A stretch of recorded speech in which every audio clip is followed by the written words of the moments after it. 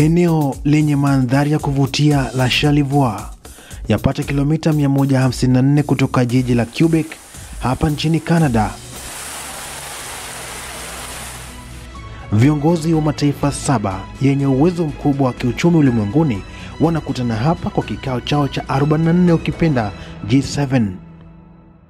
Viongozi wa Canada, Ufaransa, Ujerumani, Italia, Japan, Uingereza na Marekani wanakutana kujadilia ajenda 5 kuu: ajenda ya uwekezaji wa ustawi wa kila mmoja, suala la usawa wa kijinsia na haki kwa wanawake, hatua za kukabiliana na mabadiliko ya hali ya hewa ulimwenguni, njia ya kutumia na kulinda rasilimali ya baharini yani blue economy, uzalishaji wa kawi safi na ya kisasa, na njia ya kuafikia amani na usalama ulimwenguni.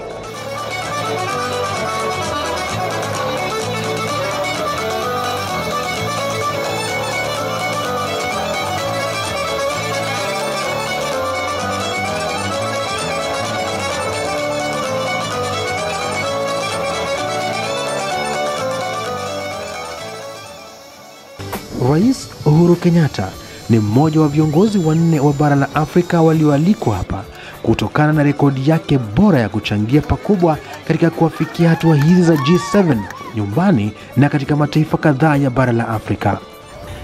He has been invited and accepted to participate. You know, this is one of the most exclusive meeting of global leaders, 7 of them. To really discuss broad global challenges that are affecting humanity. They convene once a year, and you'll also recall that the President was one of the invited guests to the last G7 in Italy.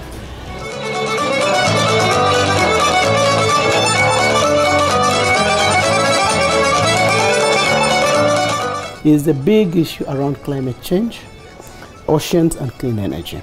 Very important for us. You know, we are building the momentum for the world in terms of the area of ocean and the blue economy.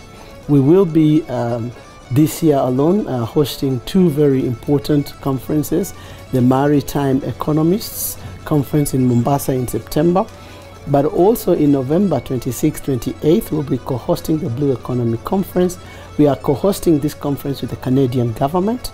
We are seeking out other governments to also help us to co-sponsor this conference.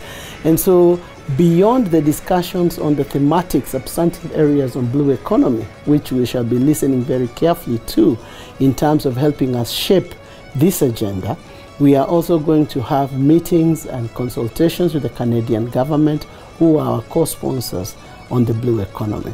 And so it is this leadership that makes it possible for Kenya to take a place of pride in a meeting such as the G7.